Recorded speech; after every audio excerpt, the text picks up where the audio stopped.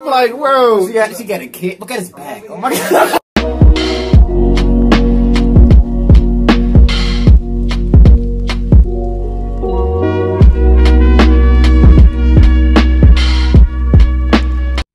Yo, what's up? Welcome back.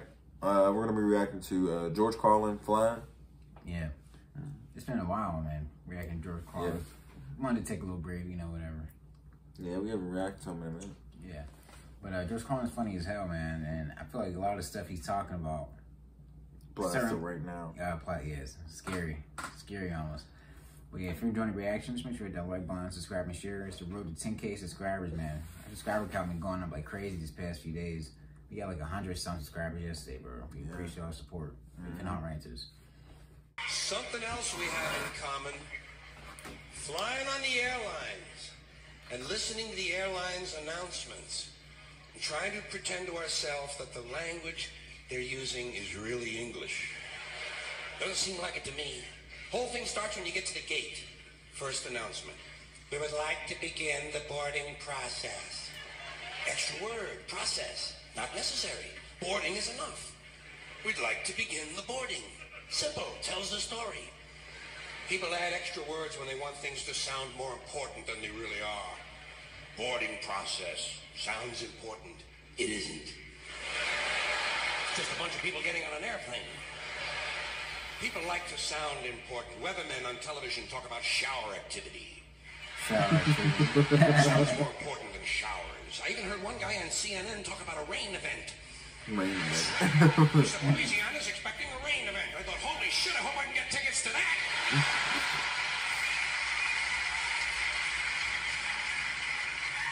Emergency situation. Yeah, they scream like that. They responded to an emergency situation. No, they haven't. They've responded to an emergency. We know it's a situation. Everything is a situation. Anyway, as part of this boarding process, they say we would like to pre-board. Well, what exactly is that anyway? What does it mean to pre-board? To get on before you get on? That's another complaint of mine. Too much use of this prefix pre. It's all over the language now. Pre this, pre that. Place the turkey in a preheated oven. It's ridiculous. There are only two states an oven can possibly exist in: heated or unheated. Preheated is a meaningless fucking term. It's like pre-recorded. This program was pre-recorded. Well, of course it was pre-recorded. When else are you going to record it? Afterwards? That's the whole purpose of recording, to do it beforehand. Otherwise it doesn't really work, does it? Pre-existing, pre-planning, pre-screening. You know what I tell these people? Pre-suck my genital situation.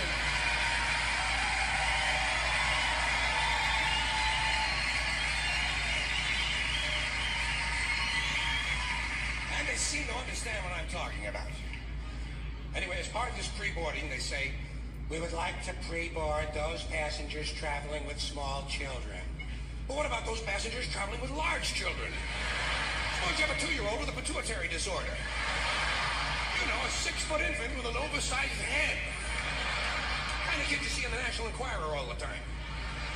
Actually, with a kid like that, I think you're better off checking him right in with your luggage at the curb, don't you? Well, they like it under there. It's dark. They're used to that. About this time, someone is telling you to get on the plane. Get on the plane, get on the plane. I say, fuck you, I'm getting in the plane. Get on the plane? In the plane. Let Evel Knievel get on the plane. I'll be in here with you folks in uniform. There seems to be less wind in here.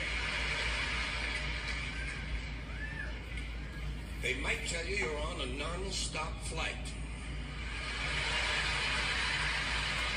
Well, I don't think I care for that. No, I insist that my flights stop. Preferably at an airport.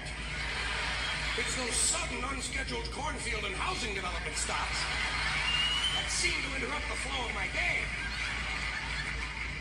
He dying in the crowd. Here's one they just made up. Near miss. When two planes almost collide, they call it a near miss.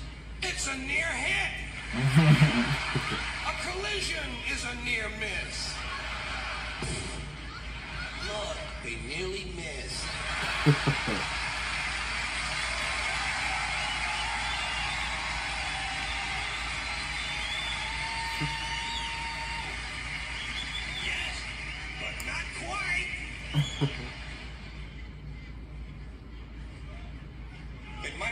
a flight has been delayed because of a change of equipment.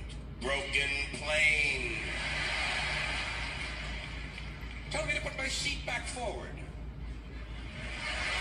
Seat back forward. If I could put my seat back forward, I'd be in porno movies.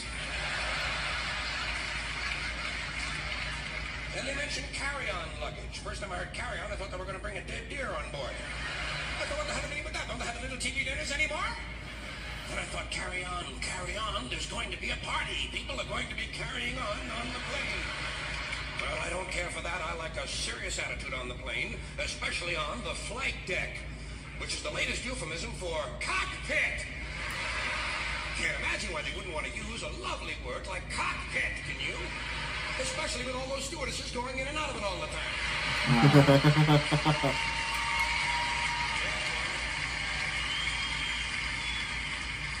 There's a word that's changed. Stewardess. First it was hostess, then stewardess. Now it's flight attendant.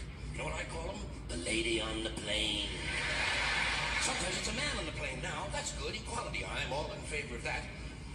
Sometimes they actually refer to these people as uniformed crew members.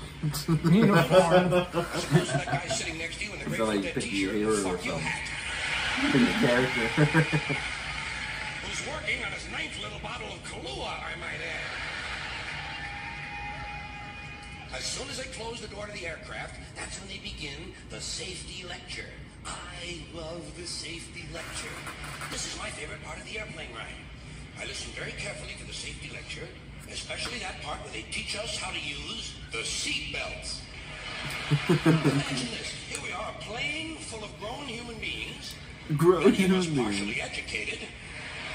And they're actually taking time out to describe the intricate workings of a belt buckle. Place the small metal flap into the buckle. Well, I asked for clarification at that point.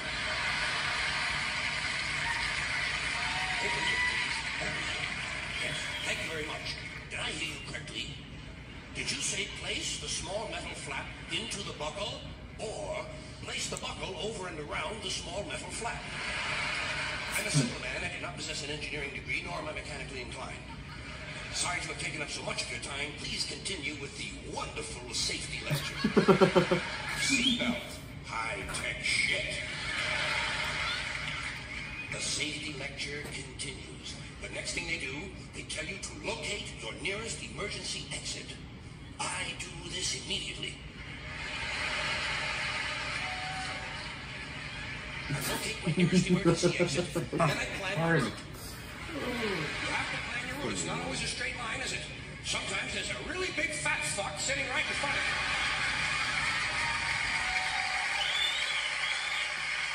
Well, you know you'll never get over him. I look around for women and children, midgets and dwarfs, cripples, war widows, paralyzed veterans, people with broken legs, anybody who looks like they can't move too well. The emotionally disturbed come in very handy at a time like this. You might have to go out of your way to find these people, but you'll get out of the plane a lot goddamn quicker, believe me. I say, let's see. I'll go around the fat fuck, step on the widow's head, turn out of the way, knock down the paralyzed midget, and get out of the plane where I can help others. You help him after you get to safety. I'm just a midget, he's a paralyzed midget. Yeah, I'm like, why is a paralyzed midget on a plane? Like zombie. I can be of no help to anyone if I'm lying unconscious in the aisle with some big cocksucker standing on my head. I must get out of the plane, go to a nearby farmhouse, have a Dr. Pepper, and call the police. The Dr. Pepper. The safety lecture continues. In the unlikely event, this is a very suspect phrase, especially coming as it does from an industry that is willing to lie about arrival and departure times. In the unlikely event of a sudden change in cabin pressure, roof flies off. An oxygen mask will drop down in front of you. Place the mask over your face and breathe normally. Breathe normally in a situation like Well, that? I have no problem with that. I always breathe normally when I'm in a 600-mile-an-hour uncontrolled vertical dive. I also shit normally. My pants!